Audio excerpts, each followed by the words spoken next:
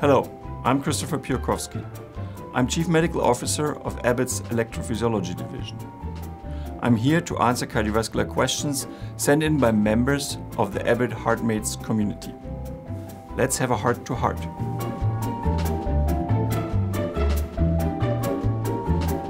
Let's get started. All right, that's an important one. Bruce from Florida writes, Doctor, start with what electrophysiology is and what it does. Well, Bruce, to answer your question, electrophysiologists are basically electricians. They treat electrical disorders in the heart.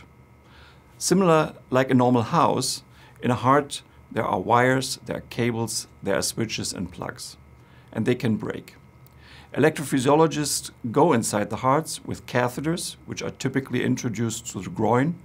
They diagnose those diseases and they treat the electrical disorder, for instance with something like soldering the electrical defect of a broken wire. Next, we have Tony from Washington. Tony asks, I always see atrial fibrillation described as the most common type of arrhythmia. What are the others? Are the symptoms different? Thank you, Tony. That is a great question. And indeed, atrial fibrillation is the most common arrhythmia. Today, we estimate that in the near future, every fourth person above the age of 75 will be suffering from atrial fibrillation. However, there's a second bucket, and these are the arrhythmias that are inborn, electrical abnormalities in the heart that exist from childbirth on.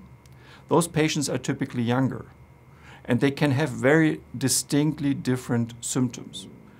I just want to give you one example. In women in the age between 20 and 30, there's a very typical arrhythmia which is called AVNRT.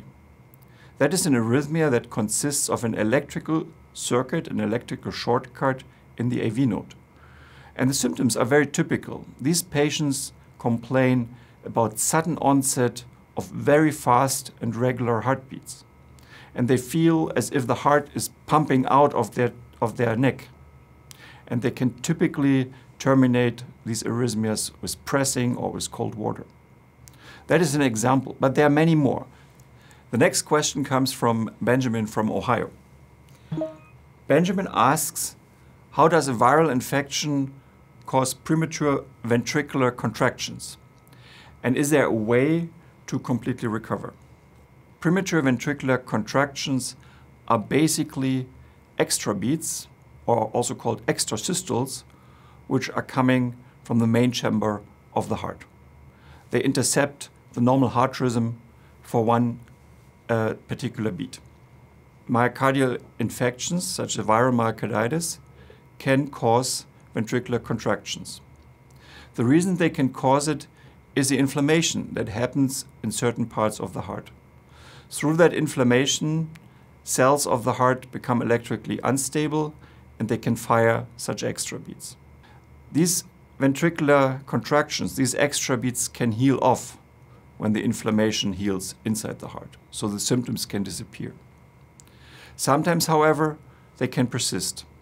And that is the case when the infection, when the myocarditis has left a little scar inside the heart. And that is something that would need to be discussed with an electrophysiologist. There are treatment options with medication or potentially catheter ablation. Okay, next question comes from Ellie from Illinois. Ellie asks, does POTS have any long-term effects on the heart? And what advice would you give someone managing this condition? POTS, P-O-T-S, stands for postural tachycardia syndrome. Ellie, first let me reassure you, this is not a harmful condition. It's a disbalance and imbalance between the stress hormone system and the anti-stress hormone system in the human body.